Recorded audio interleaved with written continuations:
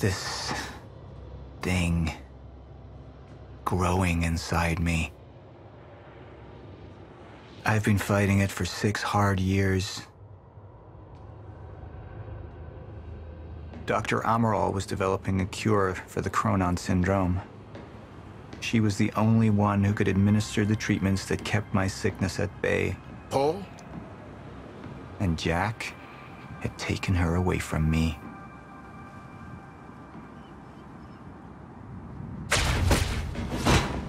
How the fuck did this happen, Morton? How is it possible they managed to take her? Paul, this is your illness talking. I'm on your side.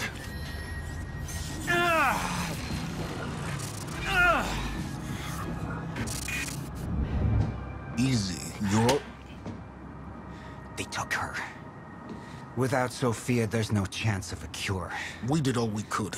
But there are forces within Monarch working against you, and I believe Burke was just the tip of the iceberg. It wasn't just Joyce that did this. Sir? We've recovered Dr. Amaral's laptop. We have it set up over there if you want to take a look. I'll be right there.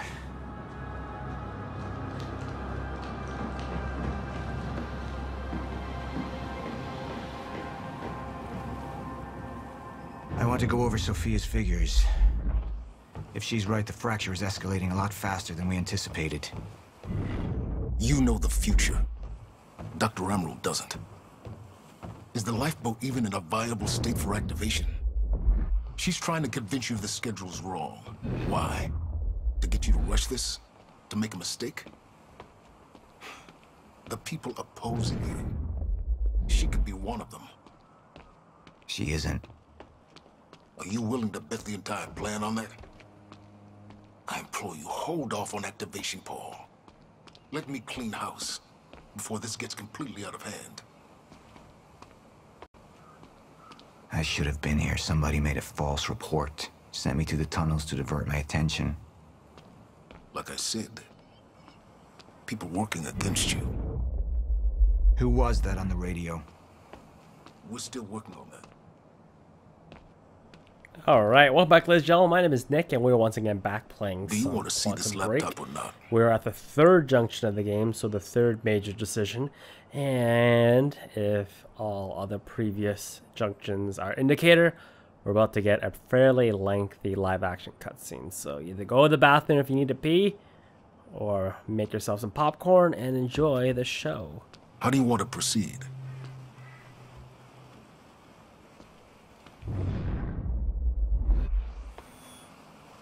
Somebody was working against me. Somebody close. Martin Hatch. Sofia Amaral. I could only trust one of them. I want him apprehended. Immediately. So I have some information about Martin Hatch. Martin had been my closest advisor for years. I began to wonder if that had been a mistake. Sofia's loyal. She's always been loyal. I don't think we can trust her. The way she looked at the countermeasure like she's seen it before. She knows what it does. Sofia's research had saved my life. Loyalty doesn't run any deeper.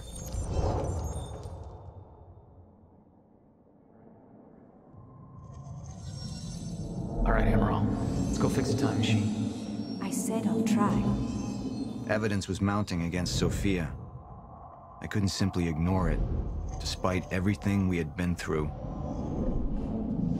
But she knew you'd never make it without those treatments. And then she took them away. If she turned against me with what she knew, the damage could be immeasurable. It's kind of, since we know that Hatch has been plotting against us this entire time, based on our last decision on our last junction, then this decision is probably the easiest one. Yeah. Sofia's data's always been good. I'll trust her judgment. We need to analyze these figures and make final preparations to activate the lifeboat protocol at once. Fine. I'll take the laptop to the science department. No, I think I'll do that myself. I see.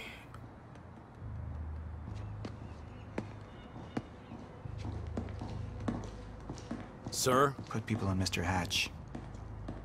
I want constant eyes on him. Yes, sir. You got it. We pulled some images from the security cameras. We've identified Joyce's accomplice. She's Beth Wilder, one of our mid-level operatives. Her. My God, she's been with us all along. She's working with Jack. Where is she now? Unknown. But we've got a kill team tracking her. No. She can't be killed. Not yet. Find her. And whatever Mr. Hatch does, I want to know about it. Don't screw this up. A kill team. Doesn't get any more pointed than Beth that. Wilder. It was the first time I'd heard her name, but she had been there in the past. When it all started.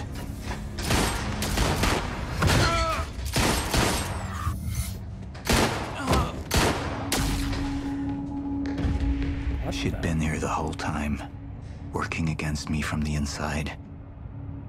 And she wasn't the only one. Move it on. Yeah, finally with the majority. All right, let's sit back and watch this. Turn off the captions because they're never right. The treatments, they're losing their effectiveness. Sofia, you shouldn't worry so much. Back up slowly. I need to get in that lab. There's something in there that I need. The lifeboat protocol. Paul's a very dangerous man, and things will only get worse if he continues unchecked. What is it that you're so threatened by, Martin? Do I look threatened to you? This is Dr. Amaral's report. The stutters, they're increasing in frequency. What is that? A current undisrupted life form. Extremely hostile.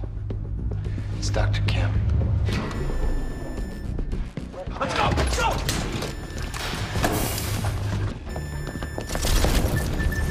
No, don't! Put one of those on! Charlie! Let's go! Let's go!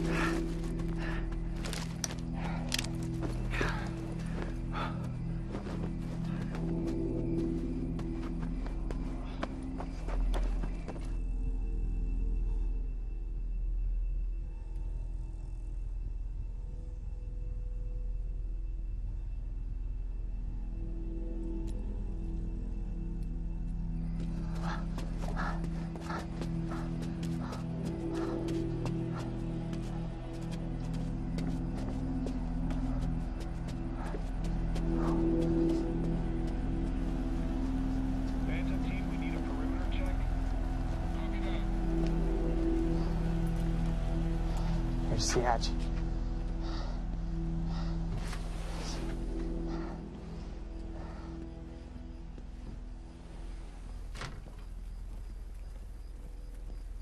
And what did Burke want with it? Well, I don't know. I don't even know what the lifeboat protocol is. It's a sanctuary, designed to shelter a list of Monarch's essential personnel to weather the storm until they can develop a solution. Essential personnel. So that means that I'd be on that list, right? Not under Paul Serene's lead, you wouldn't. He's failed to see the value in his own people, too consumed with grand ideals and delusions.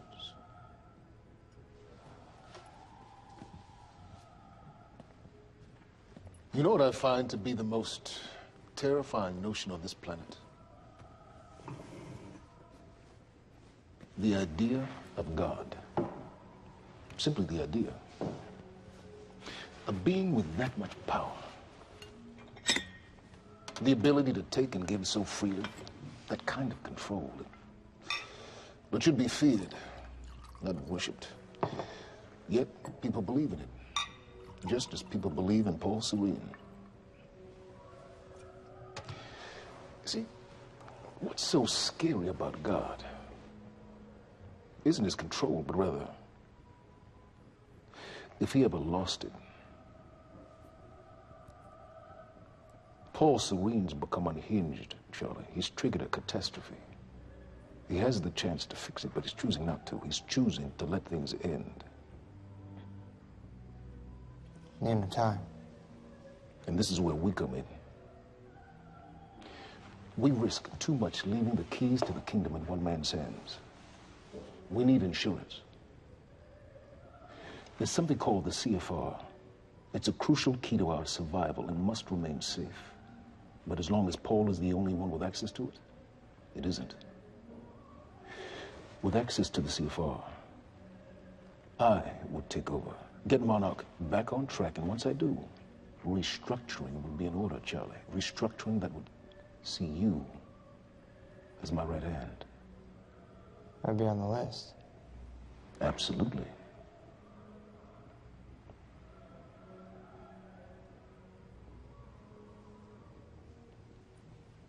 Then I need to go back to Monarch. And that sort of privilege escalation, it can only be done from the inside.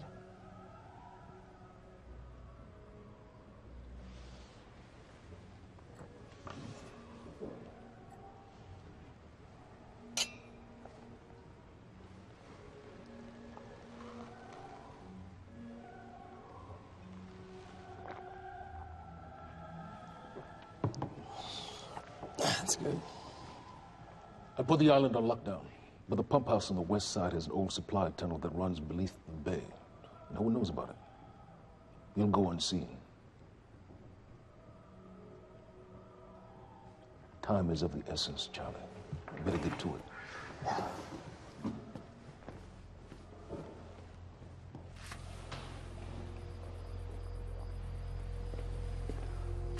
Commander Davis. Yes, sir.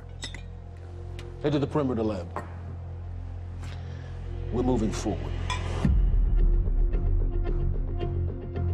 The frequency of the stutters is still unpredictable, but they're persistent. Erratic, but persistent. I need certainty.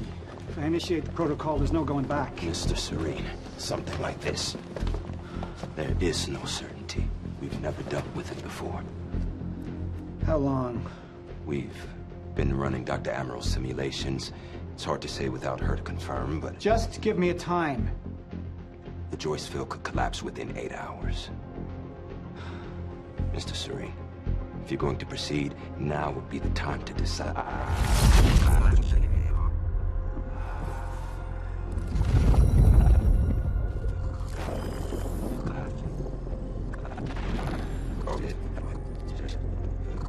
He's not wearing a belt with this suit. That's weird. I'm OCD things. Okay, I'm OCD about these type of things.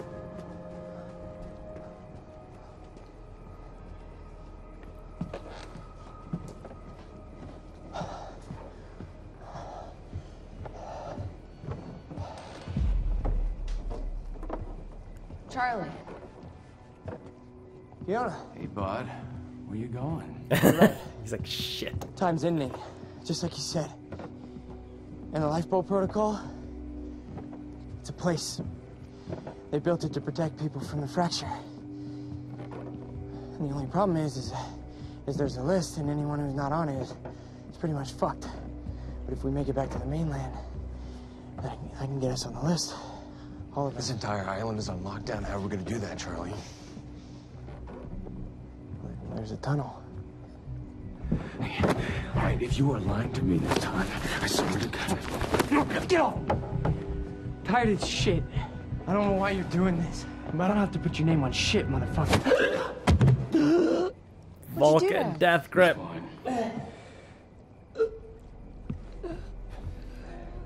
I'm gonna tell you why you're gonna put me on that list. I got a pregnant wife at home, and she's the only thing that I am thinking about right now. So if you get in the way of me protecting her, I swear to fucking God, next time, you will not catch your breath.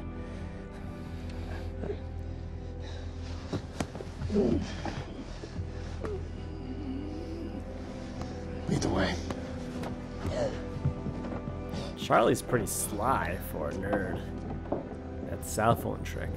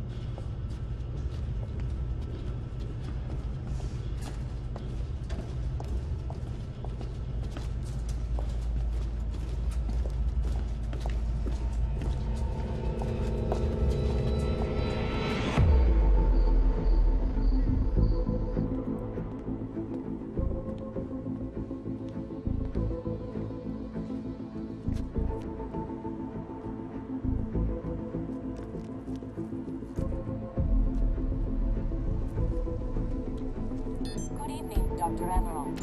Squirmed in my straits. So, he said, here we are. 5 minutes out, Mr. Hatch. What is that? Not sure. It was playing when we came in. Into the darkest dungeon. It's that radio that, or book that I activated earlier. That's sweet.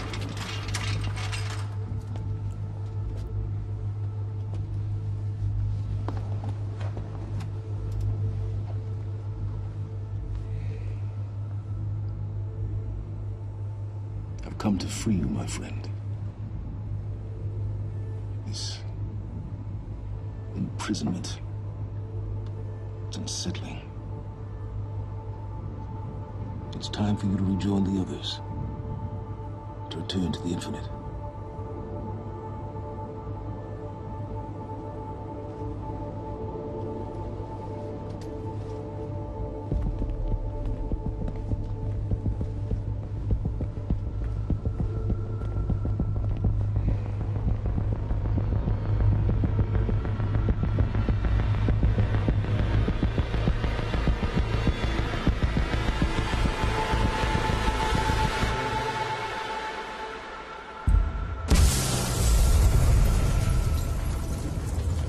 He just blew it up with everyone inside of it. He didn't even give those guards a chance to escape.